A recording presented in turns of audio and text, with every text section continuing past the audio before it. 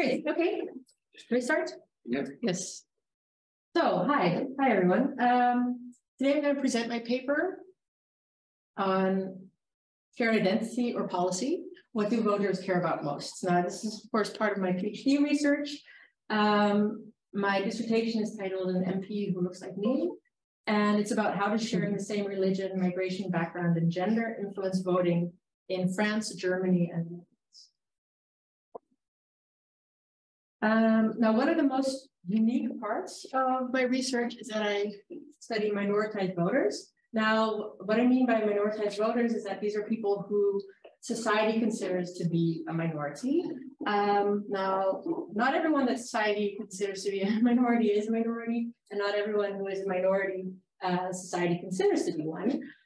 For instance, not all people with a migration background are actually considered to have a migration background or to be minoritized, like me. And on the other side, besides people who are minoritized, you also have majoritized voters. Now, this is an even less common phrase, but that's actually the opposite of this, those in society who society considers to be part of the majority. So anyway, I'm standing on the shoulders of giants, and I'm going to kind of explain my theoretical framework and which concepts I work with the most and what my expectations are. So my research is basically about representation. Now, Pitkin in 1967 already defined these four dimensions of representation: formalistic representation, descriptive representation, which I just call identity here, substantive representation, which I would consider to be policy, and symbolic representation is whether you feel represented. Now, this study that I'm presenting here is mostly about symbolic representation. And to use the terminology of Pitkin, I'm basically asking, do voters feel more symbolically represented by descriptive or substantive representation? Now, a very logical social theoretical framework that I use is social identity theory. They consider social identity to be a relation between groups. And basically, what is the most cited part of social identity theory is that generally people strive for in-group favoritism. So they prefer their in-group, super basic. What most people don't know that much is that in social identity theory, they also write a whole lot in the original text about social status. And what they consider to be social status is that the outcome of an intergroup comparison. And there's a hierarchy in this, of course. And they say that social status also really kind of influences in-group favoritism. And this influence is not a one-way street. So high status groups are most likely to favor the in-group, whereas low status groups, especially those with high permeability, will disidentify people who have the option to identify with something else and might prefer the high status groups more. And low status group with low permeability will be more likely to use social creativity to elevate the status of their in-group and thus be able to prefer their in-group more. So it isn't as simple as this whole concept of in-group favoritism actually makes it look like. Now, one of my favorite presentations in the Hot Politics Lab was by Ashley Jardina. She presented her book, White Identity Politics. And what I really liked about this book is that she really questions whether whose identity is it about when we talk about identity politics. Now, most people, when they talk about identity politics, are talking about minoritized identities. But what she says is that too much of it is focused. It's also, again, very one-sided. Too much of identity politics is focused on minoritized identities, and there's too little focus on majoritized identities. And what she also says is white people have the luxury of not thinking about their racial group. Now, so this kind of shows both sides, right? So on the one hand, you have people saying, well, there's in-group favoritism. On the other hand, there's people saying, well, that mostly applies to high status groups. They will be more likely to prefer their in-group, but there's also a situation where low status groups will also prefer their in-group. So what should I ever pre-register? Anyway, so to kind of figure out which direction to think in, I did what I recommend a lot of beginning PhD students to do, if it's possible. I ran a meta-analysis. So this meta-analysis, I brought together all the studies from 2012 to 2022 with shared identification. So where, and these are all conjoint experiments where I know the racial background of the voter, but also of the politician. And I tried to check whether, whether it really matters that they share the same identity. And this is for race and ethnicity. So this is an N of 52,000. It has very significant effects. What you see here is all the way in the bottom, that there's a 7.9 percentage point effect size. So it's pretty sizable for experimental research. Now, this also, I also ran this for majoritized voters, or where we don't know exactly the background of the voter general population. This has an N of more than 200,000, 250,000. And the overall effect size is not significant. It's a tiny, tiny positive effect size. So it seems like, there's really this in-group favoritism that mostly applies to racial and ethnic minorities, minoritized people. Anyway, so I also published a paper on this with this meta-analysis where you can find all the replication materials. But there are also a couple of different caveats to this meta-analysis. The shared identification data, none of it is from Europe. There hasn't ever been a study in which they look at shared identification in an experimental way between voters and politicians in Europe. And none of them include religious congruence either. So yeah, so none of them are in Europe, but they are kind of all over the world. But to be completely honest, almost all of the studies are from the US. Not surprising. So what about Europe? Europe could be totally different in this respect. So with my research that I'm doing, I'm filling multiple research gaps. I'm studying French, German, and Dutch voters. I'm looking at minoritized voters. I'm including policy positions in my experimental profiles. And I'm also including politician religion. So anyway, so I pre-registered a bunch of hypotheses at OSF, and I want to thank Heisenberg a lot for helping me with that, and also inspiring me to do so.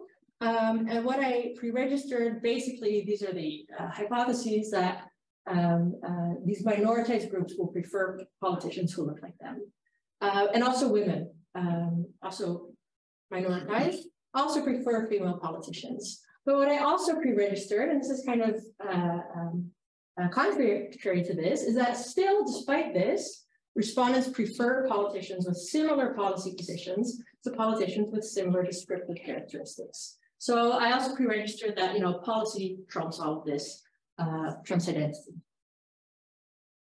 So my experimental attributes consisted of gender, migration background, and religion. So as I said, I gathered data in France, Germany, and the Netherlands. So I also chose migration backgrounds that are most common in those countries. In each experimental profile of politicians for these conjoint experiments, I also included policy position. Now, these are 8 policy positions that I included. I randomized whether they were for or against this policy position. And I kind of tried to pick policy positions kind of generally that made sense in all countries and that are all around the the voting field. So it's about taxing the rich, supporting the unemployed, combating climate change, raising fuel prices, immigrants are an asset, Islam should be restricted, gender pay gap, or same-sex adoption. So anyway, I ran into a whole lot of methodological challenges as well, because the most important part of this research is about getting those minoritized voters in, but that's really difficult to sample. I mean, if you sample the general population, there's not enough religious and ethnic diversity to have enough statistical significance or power, and there's also not a sampling frame in Europe. The GDPR, the privacy regulations don't allow saving information on race, ethnicity, or religion. So that makes it really difficult to sample this. So what I did, the solution to this was that I worked with the panel of Commissar Public in all these countries. They have a really close to random selection panel, randomly selected panel. On all these panelists, I ran a mini survey in which I asked the migration background of the respondents.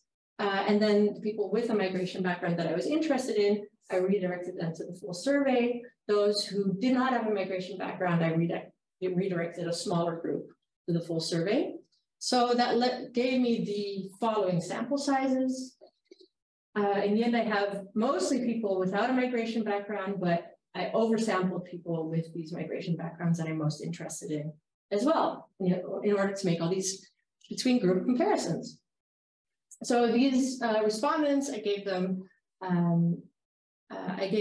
showed them these profiles, and I asked them a couple of questions about these politicians. I showed them two after each other. Here's an example. And after that, I asked them, which of these two politicians are you most likely to vote for? And I repeated this a couple of times. So the results, I mean, what are we going to find? Do minoritized voters prefer their in-group? Do majoritized voters prefer their in-group? Or do voters prefer sharing the same policy position the most? I mean, what's going to happen? This was as much as a surprise. This was a surprise for me as well.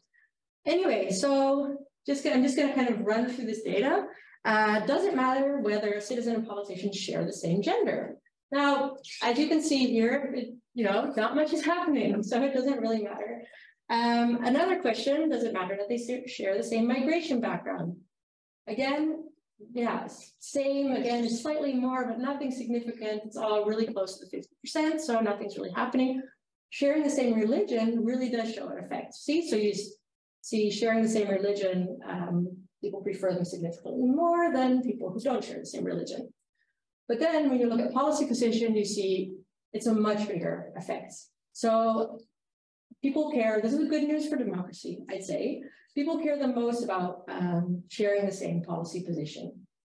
But what's interesting, and here I put them all together, so you can compare them, but this comparison is really too simplistic, right? Because sharing the same policy position doesn't mean that you're both in favor or both against. But most importantly, sharing the same religion doesn't mean that these are non-religious voters judging non-religious voters or Muslims judging Muslims. So this is really way too simplistic. So I'm going to look at it in a more nuanced way. So I combine policy and religion in my analysis.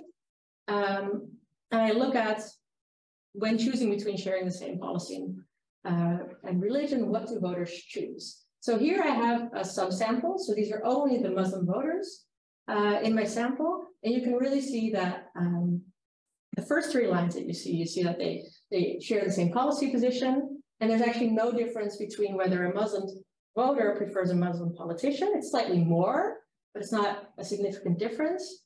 Or whether a non-religious politician prefers, or whether a Muslim citizen prefers a non-religious politician.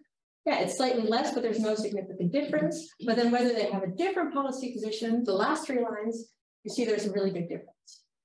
So this shows that for Muslim voters, it really doesn't matter whether they're Muslim or non-religious, policy position matters the most. Now this is different for non-religious citizens. You can really see the difference. So here, Muslim citizens and non-religious citizens, and you see that the effect sizes are more kind of spread out. Again, it's really the biggest difference between whether you do or do not share the same policy positions, but within that, there's a bias in favor of, amongst non-religious citizens, there's a bias in favor of non-religious politicians, or would you call it a bias against Muslim politicians? You see that Christian politicians really play an intermediary role. Here I have them all together with what Christian citizens do. And you really see that these, the effect sizes become a little bit more spread out. Anyway, so what does this mean, and how does this bring us back to the theory that I started off with? So if you, in the words of the concept of representation by Pitkin, I'd say substantive representation matters the most to voters, far. But again, indeed, as I say in social identity theory, in-group favoritism seems to be a one-way street. And it seems that identity politics, as in voting for someone who looks like you, is practiced most by majoritized non-religious voters. But of course, I can also criticize this in many different ways. There's always questions to be asked about the sampling. I had a slightly more highly educated sample, but the policy positions also, I mean, these are 8 policy positions all across the voting field, but there are so many other policy positions that might be more salient. Also, a criticism is I made Muslims very visible in my, and in real life. I mean, very often politicians with a background in a Muslim country aren't as open about whether they're not Muslim or not. And I also said they practice Islam. So that's, that really makes it very visible, whereas in real life that might not be the case. On the other hand, another caveat is that this is a conjoined experiment and it only measures the first impression, whereas in real life, I mean, you go through these whole campaigns and all kinds of stuff happens, and you get hate campaigns, you get reactions to that, you get, all kinds of stuff happening, and this is really the split-second reaction. And another criticism that you could have is, what about heuristics? So maybe non-religious voters are really discriminating against Muslims, or are they reading policy into identity? Is it that the policy that they expect from a Muslim politician is policy that they don't like, and it's not really has anything to do with whether they're Muslim or not? Now, I also published a paper on this, and it really seems like, yes, there's a lot of stereotyping going on, although, there's also some evidence for projection taking place. And I wanted to open the floor and ask if there are any questions or any clarifications, and I'm really curious to hear what you think. Thank you very much.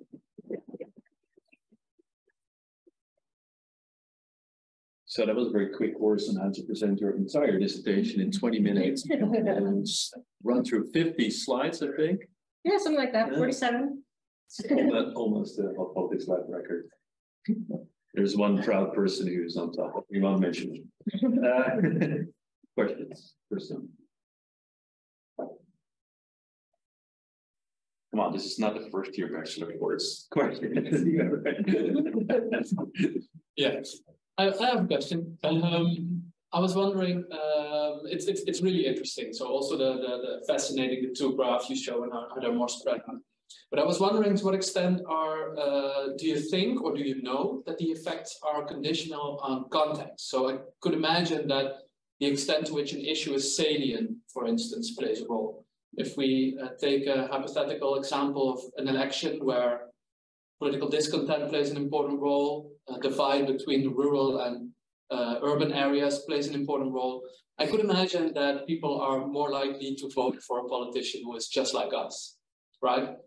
People from the countryside, for instance. But that's such a motivation to vote for someone who looks like me in terms of class, for instance, that plays a more important role if the issues are salient that are related to that. So to what extent do you think, or do you know that in your case also issues might have influenced the relationship between them? Yeah, definitely. I'm really happy you asked this, because I also looked at, because I also had all these policy positions, so these 8 different policy positions, and I, of course, also looked at how people evaluate Muslims or non-religious politicians are all over the place with a specific policy position, and whether it matters, whether they're in favor or against. And not very surprisingly, I found that gender equality is a really, really big driver for evaluations of Muslim politicians. And I was thinking of writing another paper about that, because it was just such a interesting result, and I didn't pre-register it at all. I tried to fit it into this paper at a certain point, but then it kind of started getting too full. But what I found is that when non-religious politicians see a Muslim politician who, when non-religious voters see a Muslim politician who is in favor of gender equality, they actually are equally likely to vote for them as for a non-religious politician. So that's good news, I guess we could say. But if a Muslim politician is against gender equality, then that non-religious voter is significantly more likely to, less likely to vote for them, even less likely than if it was a non-religious politician with the exact same policy position. In other words, you can make up for being Muslim as a politician by being in favor of gender equality, but you're punished for it much more if you're a Muslim than if you're non-religious. So that's a way in which there's a really interesting interaction with specific policy positions. And I see that a little bit generally as well. I saw it most clearly with gender equality, but I see it across the board that, you know, if you're against something, against a policy position, and a voter is in favor of that, Muslims get punished for that a little bit more. But I didn't see it as clearly as with gender equality. Other questions? Hey? I have a small clarification question, but oh yeah, great presentations on it. Thanks. I really enjoyed it. And I like the little rockets. Yeah, science and stuff. Really Right? relevant. I mean, that's right. Politics, man. Okay, so my clarification question, you mentioned in the end, like, oh, one of the caveats here, of course, is I made like being Muslim like very visible in the research. Did you do the same thing with Christians? Yeah, Okay. yeah, equally visible. I mean, it was practices Christianity. Yeah. And for non-religious politicians, they said does not practice any religion. That's the literal way. Yeah, okay. Yeah. That was my question. Yeah. So it is equally visible. So, Yeah.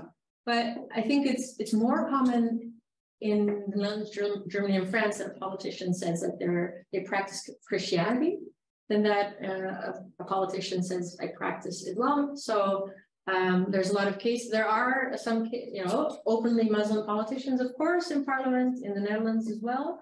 But a lot of politicians with a migration background in a Muslim majority country will kind of dance around the topic a little bit because they know what kind of backlash they can get. Yes. Yeah. So then, do you have some sort of data of where the people exactly in these countries are from? Because then with Christianity, for example, would be super interesting to see whether there's a difference from the countryside to cities, for example, right? Mm-hmm. Yeah, I can look at that. Yeah, I should. I could just imagine that. I don't know. I mean, I only know Germany very well, but there the Christianity is much more prevalent in the south, obviously in Bavaria, and very irrelevant in the north. Yeah. And then also pretty irrelevant in big cities usually. Yeah. Because I looked at whether the voter is Christian themselves or identified as Christian. That's how I asked the question. But it would be interesting to see whether, countryside or not, because I have all that data, whether that matters. Irrespective of whether the respondent is Christian themselves. Yeah, super interesting. I didn't look at that. There's a question online from Rebecca Kisberg, new postdoc in our group. Really interesting. In your results, you framed it as saying different gender does not really impact voting, but religion does. However, people might find gender. I think there's a mistake here. Might find gender less central to their identity compared to religion. So I'm wondering if you included a measure of importance of the identity itself. Not in this paper, but I also look at the extent to which you identify as Muslim. I want to write a different paper about that. And for these experiments, I don't find any effect of that. So I don't find any evidence, despite there being quite a bit of literature, but I find no evidence of Muslims who identify strongly as being Muslim or who think it's a very important part of their life and their social life is the way that I ask questions. I use the ethnocentrism scale and applied that to both minoritized ethnicities and religion and majoritized as well. And I don't find any evidence that people, for instance, with migration background in Turkey who identify as Turkish and identify strongly as Turkish, that they are more likely to vote for a Turkish politician. I also don't find this for Muslims. So Muslims who identify more strongly as Muslim don't tend to vote, at least in this experiment, tend to vote for Muslim politicians anymore. I didn't ask this for gender. I do have a sexism scale and there's all kinds of stuff going on there as well. Don't get me started. But anyway, but what I find is most interesting, and this is something that I also want to write another paper about, is that I also asked about to what extent do you identify as French, German, or Dutch? And the more you identify as French, German, or Dutch, you're guessing where I'm heading, the more likely you are to favor a French, German, or Dutch politician as well. So I don't find as opposed to. Yeah, as opposed to a politician with a migration background. Yeah, okay. Yeah. So It's not that you as a French citizen are more in favor of a German politician. Yeah, not in each country. Yeah, I kept it to the country. Okay. So I do find that kind of is in line with what I'm concluding here. Majoritized identity matters more. Yes. So do you find any interesting differences between countries? Yeah, I was hoping someone would ask that. I actually have like an appendix to my slides. And long story short, I don't.